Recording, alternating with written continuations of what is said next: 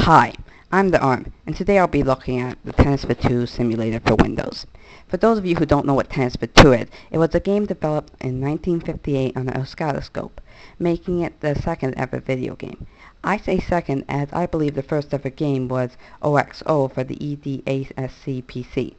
I will be providing a link for this simulator and for the edsac PC simulator, which comes with OXO.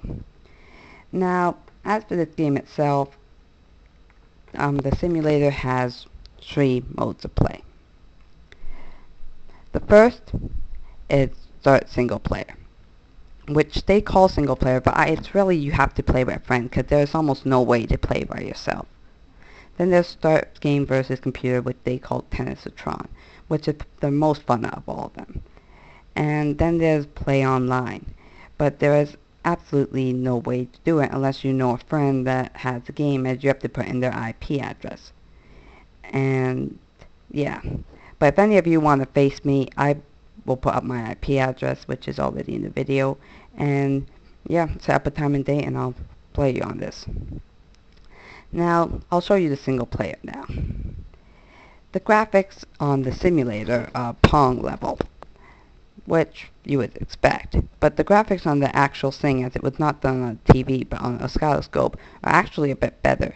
Wavy lines on the screen, but the graphics are a bit better. Now the main control on this is you move with the mouse, and you differences between this and Pong other than the view is you can control the shot, and there's no paddles.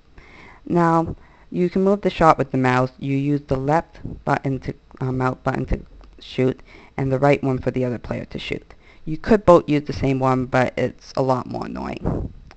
So pretty much you just shoot, the other person shoots, yeah. Now, as for graphics in the game, I found that the rare one is better, as it actually has this curved ball. It's a complete circle. And how long did it take them in Atari, and that took till I think the NES to come up with a circle ball.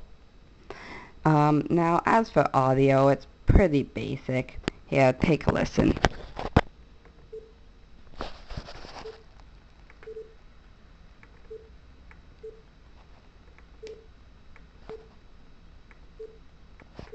Yeah, pretty much up to Pong. And that crackle you heard is in the actual audio. Now the game keeps going until they miss a shot that they can't get back, and space resets the ball. Now I'll show you how to play against the computer. It's pretty much the same, only thing you can only take one shot while you're on your side, and then they take a shot, you, so forth and so on. Now, I found the main gripe with the computer, I found 2 actually. One, it's way too easy. I don't think it's possible to lose to it. Now, the other problem I would say is no score system. You have to write this down yourself. Now, on the original machine, I understand there was no score system. But on this, there should be, especially if you're playing online. Now, hopefully, I haven't played online, but I'm hoping they do have a score system. If not, you expect the other you and the other person to both have a notebook or something and write it down? Like, that's just plain retarded. You tell me they couldn't put in an extra bit of code into the simulator for it to have scores? Anyway, I can just picture people online talking on MSN or something while doing it. I kicked your ass! Anyway, my final thoughts on this game is, it was the second video game ever. It's really fun. Well, if you're playing with a friend, and yeah, it can be fun at times. The graphics are good, especially for the time. Sound, Pong's pretty much. And yeah.